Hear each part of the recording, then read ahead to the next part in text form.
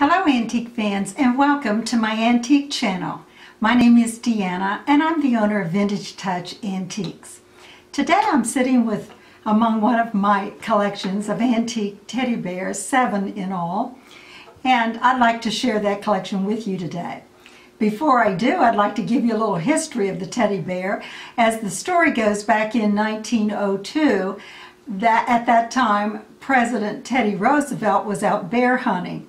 And bottom line of that story is he had an opportunity to shoot a bear and decided not to shoot it. Well, as that caught fire in the news of the day, that bear became known as Teddy's bear.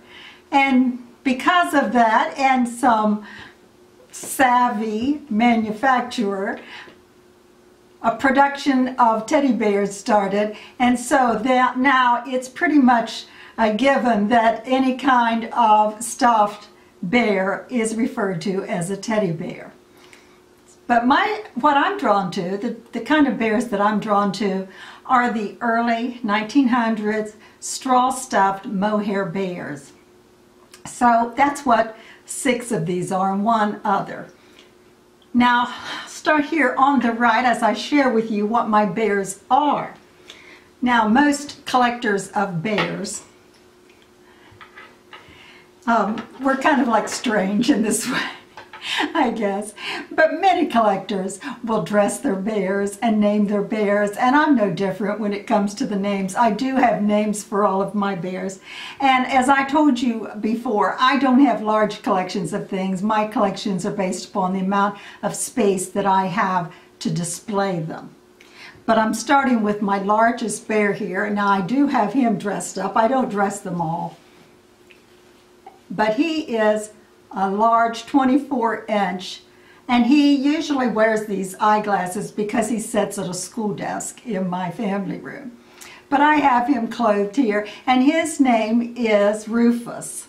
He's, like I said, 24 inches. Now, as the story goes for Rufus, and the thing about these bears are, if you're a primitive lover, you love the imperfections. They become one of a kind and take on a personality all their own, because of the wear and tear and love that they've been given. This one, if I can get to the area here, as the story goes, where, as you can see right there, that scorched area. As the story goes, from the lady that I purchased him, she told me that he survived a house fire at one time in his life. So Rufus is pretty special to me, and my largest bear. The next bear I'll show you is my smallest. Now, he's just a little 10-inch, and his name, I've given him the name Petey. He used to have a growler there, but he no longer growls. These are all straw stuffed, and many of them have the shoe button eyes. And the old gold-colored mohair is what I'm partial to, and you will see in primitive pictures and things many times collectors will have them displayed in little doll beds or wagons or baskets or whatever, and they really are sought after. They have held their value over the years because they are so popular. And because of that, it is hard to get them at a price point for resale, because collectors do buy them up. This next one, his name is Ralph, and he's also straw stuffed, jointed. They're all jointed. Now, Ralph is 17 inches. He also has the shoe button eyes.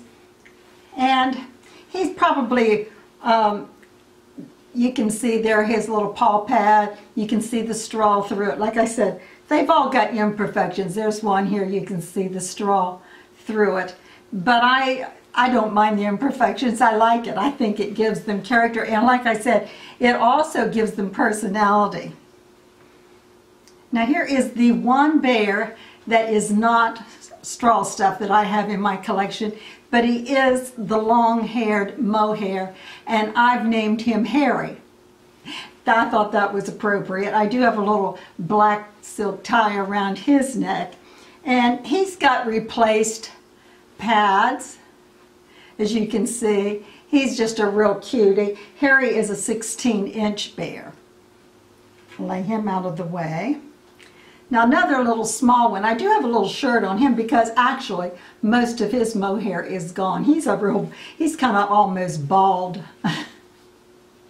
And his name is Herman, and he is 12 inches long. Again, jointed with, he doesn't have shoe button eyes. He has the little glass eyes there.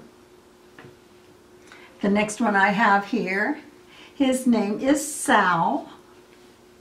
Now Sal has these great little cloth booty shoes, probably to protect it from the straw coming out, because the pads are probably gone. I've never taken them off.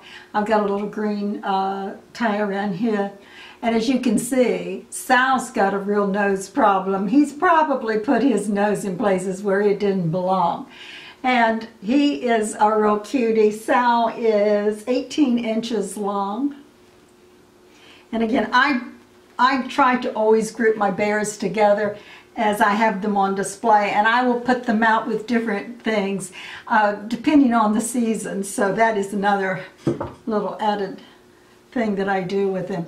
Now this last one, his name is Sammy, and he is known as a stick bear, and I think probably because the legs just look like sticks there. He's still jointed, mohair, with a shoe button, eyes.